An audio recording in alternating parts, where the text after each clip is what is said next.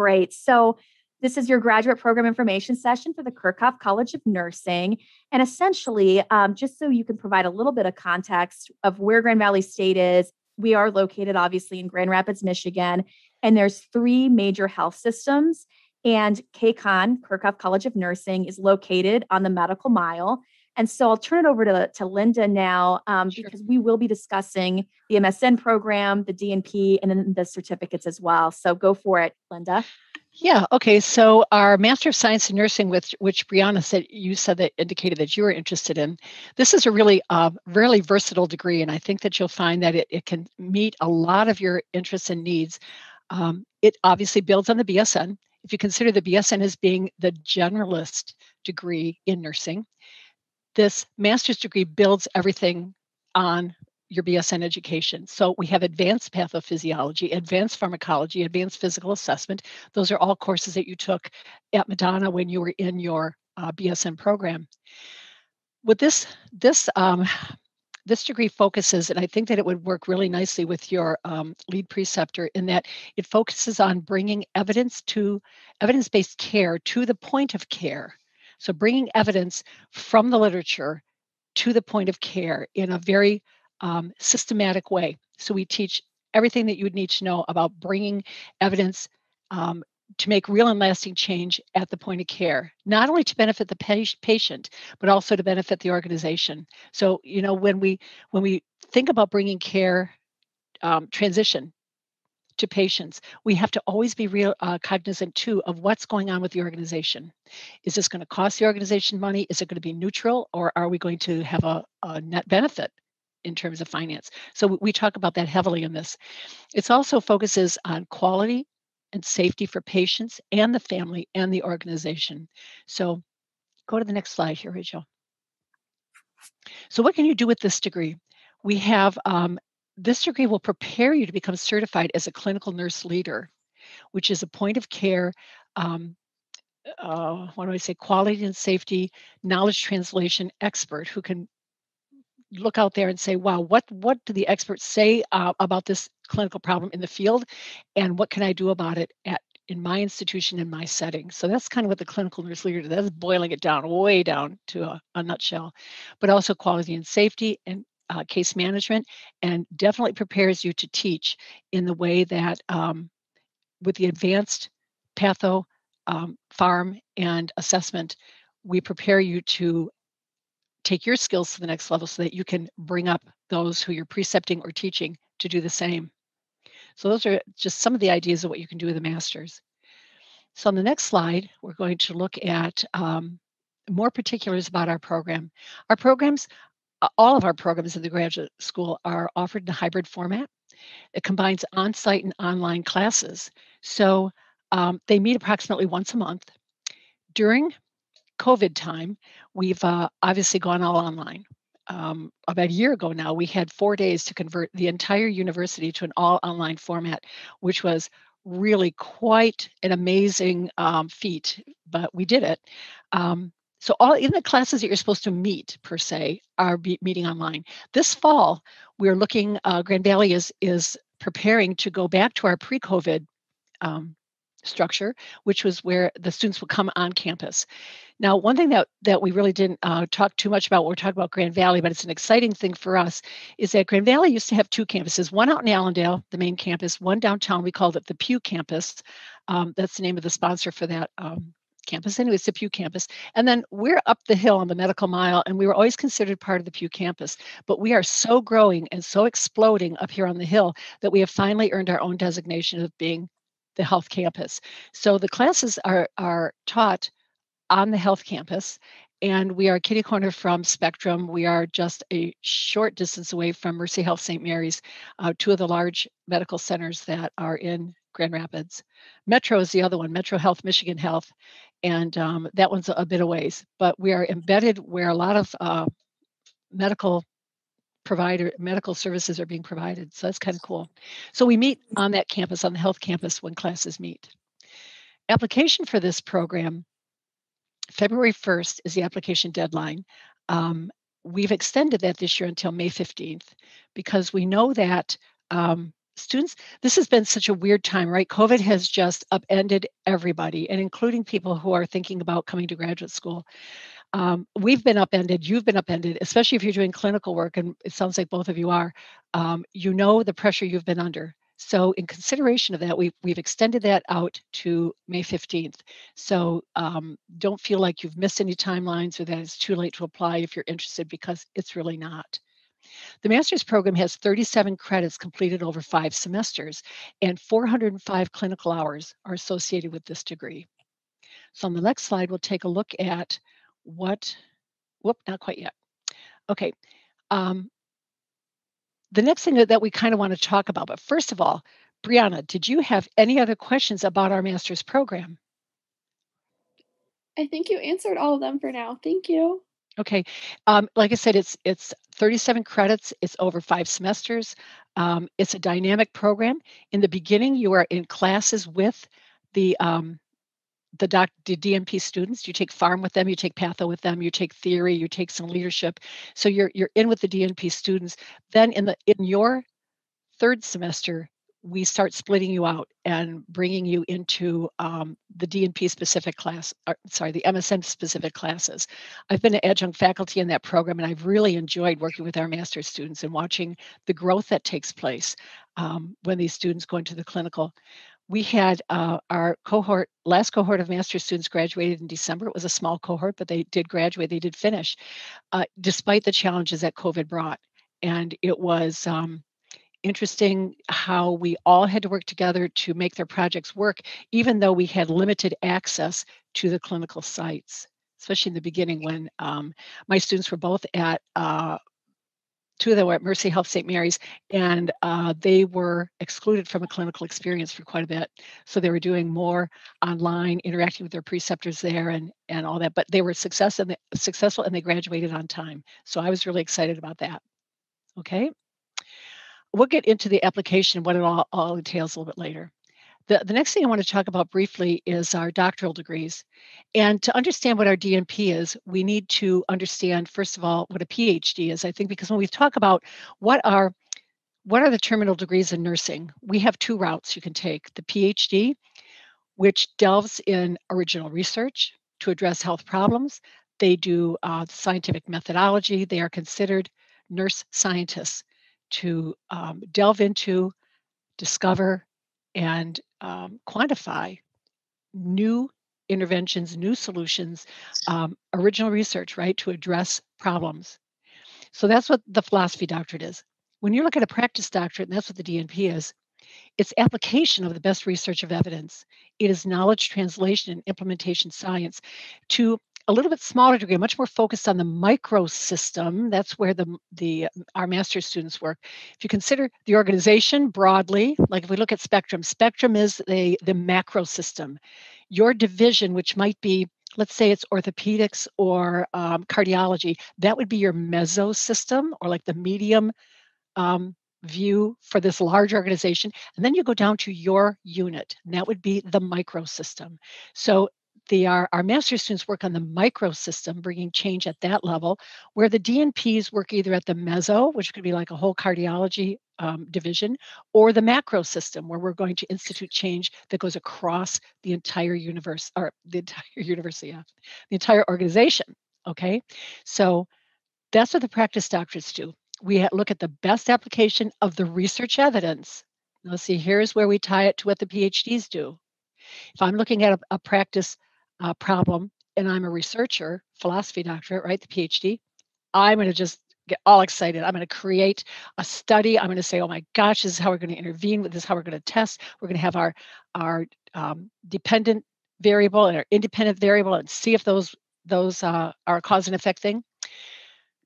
The practice doctorate says, wow, I have this clinical issue. What have the researchers already told me about the best practice here? What is the best intervention I can bring to the point of care, or to my organization, or to my division, whichever level I'm on? And I bring that evidence and institute it at the point of care. That was one of the biggest reasons the DNP was first created, as the PhDs were lamenting that what they knew as best practice today was not filtering down to the point of care for about 15 years, which is just really stupid. but that's what it was. So here I am in 2021, and I can say maybe by 2036. Doesn't that sound, we should have flying cars then. 2036, for the love of God. 2036 is when maybe somebody will be doing what I know is right today at the point of care, because it takes that long for that knowledge to filter down. Okay, so on the next slide, we kind of look at, this is just a quick summary. What is a DNP? What is a PhD? And we put them side by side so you can understand the difference. Okay. We look at program objectives, career focus, course focus, clinical requirements, research requirements, scholarly project, and types of positions.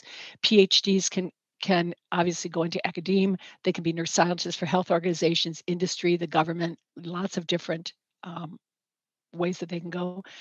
DNPs can be in advanced practice. They can be academic faculty. They can be in leadership positions in healthcare industry, private industry, or in policy. Okay. So what can you do with those degrees? Well, as a PhD, we just summarized: clinical researcher, research in private government and industry, be a professor. The DNP, advanced practice, nurse midwife, CRNA, clinical nurse specialist, professor, leadership positions. There's many things that you can do with the DNP also. But I just want to set a foundation for those are the differences when we talk about terminal degrees in nursing. One is not necessarily better than the other. They just are doctoral degrees that have different focus. Okay. So on the next slide, we offer primary care adult child adolescent, primary care adult older adult, and health systems leadership. These programs take 75 to 77 credits, 1,035 hours to complete for students who are entering with a BSN. A customized program plan is offered for students enrolling with an MSN if you want to change your format, because we also have a post-MSN health systems leadership degree. So someone like you, Brianna, if you said, DNP sounds like a lot to bite off right now, not sure I want to do that. I want to get a master's degree to help me move my career in the right direction, but I want to take that step first. If you decided a few years after you earned your MSN that, wow, the DNP sounds like it's what I need next, we also have the post MSN DNP track, which can really can be a stepping stone to ultimately get you where your career can be. You're a young practitioner, so that would be a reasonable thing to do. Okay. Similarly, it's a hybrid format, just like the master's program. The application timeline is the same. What's important to know for both of our graduate programs, the MSN and the DNP, and even, Lauren, the post MSN psych mental health, we have a fall start for that. We have a fall cohort, and we start all of our students in the fall semester. Okay? Okay. Yeah. Next slide there. Okay, here's where we talk about our graduate certificates. We do have the Interprofessional Healthcare Informatics, which is very specific. It's 9 credits, and it is very laser focused on informatics. You take a course in one of them is in fact called Healthcare Informatics. There's also a telehealth course, and then there's some electives that you can choose to make up your last class. Palliative and hospice care is 12 credits. You take 9 credits of core and 1 elective. And then the psych mental health. It sounds like, Lauren, that's what you are most interested in. So we can laser focus on that. That one is a very compact course. It has 19 credits and 525 clinical hours involved in that program. But like I said, we can pull up that course in a minute here. So on the next slide, why study at Grand Valley? Well, in the College of Nursing at the graduate level, we are focused on the adult learner. Actually, all of Grand Valley is focused on the adult learner. We in the nursing college take it very seriously that we understand our students are working. We understand that our students have careers, that they're trying to either change a direction or augment their current career with specialized education. We have individualized assistance.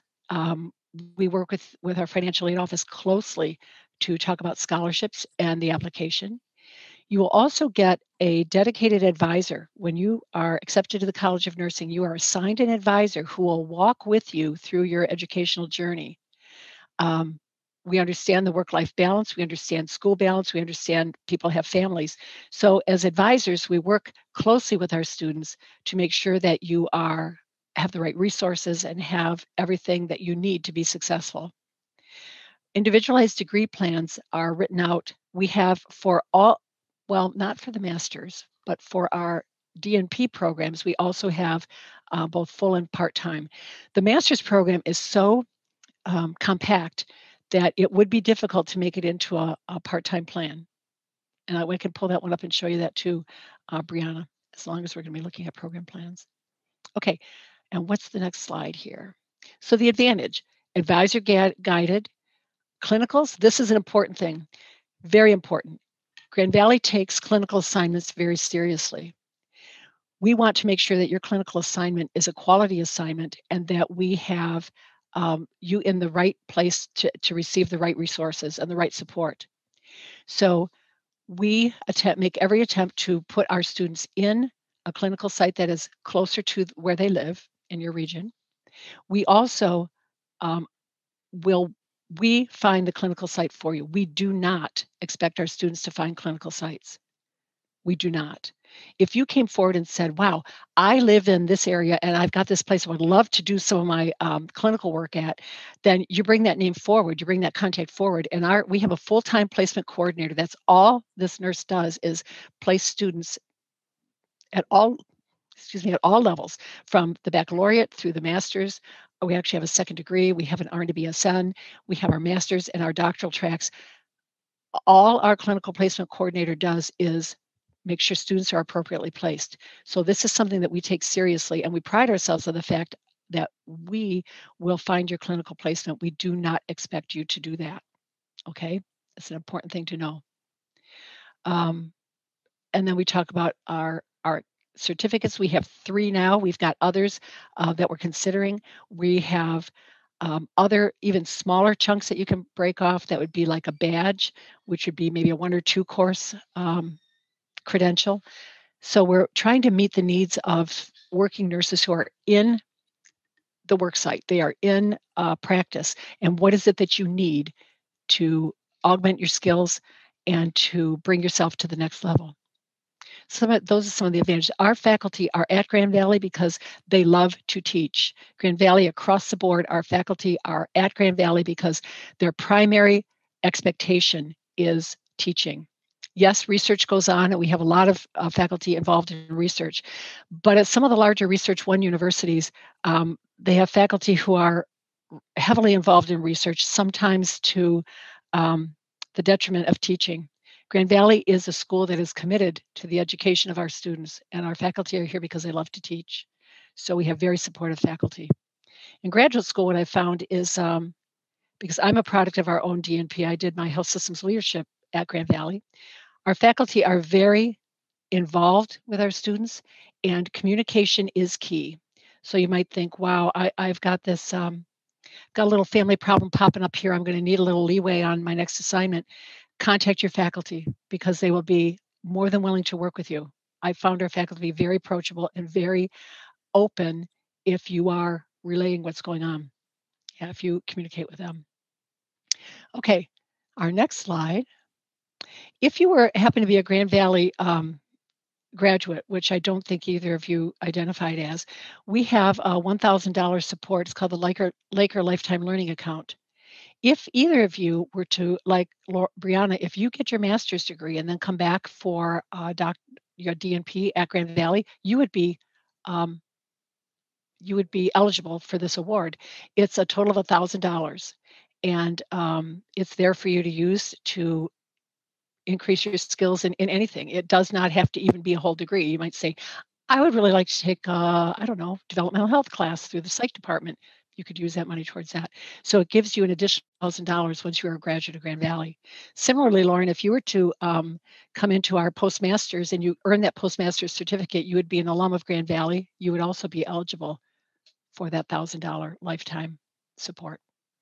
We also have a career center that offers all of our graduates career support, and we have an extensive alumni network that are very loyal to Grand Valley and are very active. And so you would also be able to network with our other alumni through various events. Kind of fun stuff. Okay, so how are we going to pay for all of this? Oh gosh, how are we going to pay for all of this? Grand Valley has some scholarships that are endowed through the College of Nursing. And these are scholarships that I encourage all of our students to look at, especially our graduate students. And I'll be honest with you, financial aid at the graduate level is less available than it was at the undergrad level. At the undergrad level, there's just a lot more out there. In the graduate world, it is a little bit narrower scope. So the scholarships that we have endowed, all of our students can explore and apply for. Graduate assistantships are a great way, awesome way to finance your education. And just a little bit about GAs. Graduate assistants work, a part-time GA would work 10 hours a week in the College of Nursing as either a research assistant or a teaching assistant. And what the GAs have told me is that what they absolutely love is having that deeper relationship with a professor or with a group of professors. And some of our GAs have been second authors or third authors on published research that they've done with their faculty. They've also been involved in national conference presentations of their research with the faculty. So the ability to really add to your profile and your resume can be done through the graduate assistantship. But what else does it do? Well, if you're a part-time GA, you would get 4 credits of tuition paid for in each semester. So, and you'd also get a $2,000 stipend. If you were a full-time GA, you would work 20 hours a week in the College of Nursing. For that, you would get 9 credits of tuition waived and a $4,000 stipend. So the graduate assistantships are a really nice way. To me, it's a win-win. You not only get money for putting in 10 or 20 hours a week, but you're also developing relationships with professors and doing work that is really important. It gets you more embedded into the College of Nursing. Loans are always available. A lot of our students take loans to come to graduate school. Personal funds and employer support. I don't know about where you folks work, Lauren or Brianna, but here in West Michigan, we have most of our major healthcare organizations offer employee support to come to school. It might be a limit of, say, $3,000 for a calendar year, but it's a generous offer. And for that, our students tell us that they're required to work maybe 6 months after their last class or whatever as a payback for their employer support. So we help you get creative. We also have a Blackboard site. Blackboard is our classroom management system. I don't know if either of you are familiar with using that. There's other ones out there, like Moodle is another one, and there's other, but Blackboard is what we use. We have a Blackboard site for all graduate students, and when we get information about scholarships or other financial opportunities, we will post that there for all students to consider. So we keep you guys informed. We want to help you pay for your interest in coming back to school. So we've extended our application to May 15th. Application sooner rather than later is encouraged if you decide that one of our programs might be the best for you.